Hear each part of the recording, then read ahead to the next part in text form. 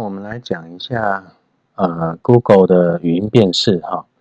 那首先我们还是用 S2A 好，然后不使用 Arduino， 然后开启本地跟网路的部分，然后连线之后呢，你在更多积木这边，你会找到语音资料跟录音的部分。那我们有说过哈，这个语音资料跟录音的部分必须你要使用这个语音辨识的功能，必须你的系统是 Windows 10以上。好，所以你可以检查一下你的电脑，按右键，这里必须要是 Windows 10以上。好，如果是 Windows 7是没办法做语音辨识。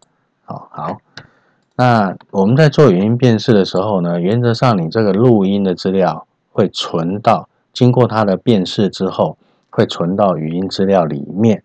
好，那因为上网，因为你辨识的部分它需要透过 Google 的功能，所以它需要上网，而且需要一点点时间哈。所以你在录音之后，你不能马上读取，你要等待一点点时间。好，我们来举个例子，比如说我们录个5秒钟好了。大家好，我是邱文胜。好，那你录完之后呢，你要稍微等一下，稍微等一下。那你在点语音资料的时候，它就会跑进来，资料就会跑进去。那所以你不能太快哈。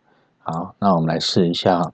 当它录音，我们点绿旗的时候就录音5秒钟。那5秒钟之后呢，它录完音之后，它又开始去做网络的语音辨识。那这个时候，如果你家网络很顺，你可以稍微快一点；但是如果你家网络不是很顺，你稍微等久一点，等久一点。然后我们让小猫把它说出来。好，那我们来试一下哦。大家好，现在已经11月了。好，然后等8秒，有没有？现在已经11月了。好，那所以我们是把它的这个声音缩短一点看看哈。大家好。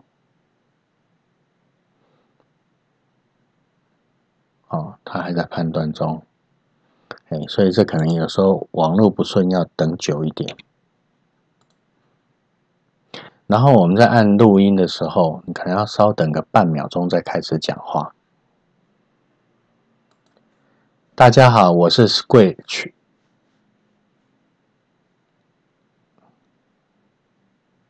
还没哈，再等久一点哈，可见我家网络不是很顺哈。欢迎大家来玩 Arduino。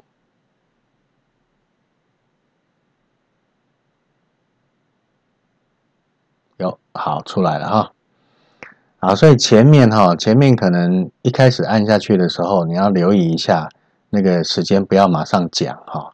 然后还有就是，他录完音之后，他做语音辨识的时候，他中间要等待网络辨识的时间哈，所以会稍微等一点时间，然后你才可以去使用这个语音资料。好，那网络语音辨识的部分就讲到这里。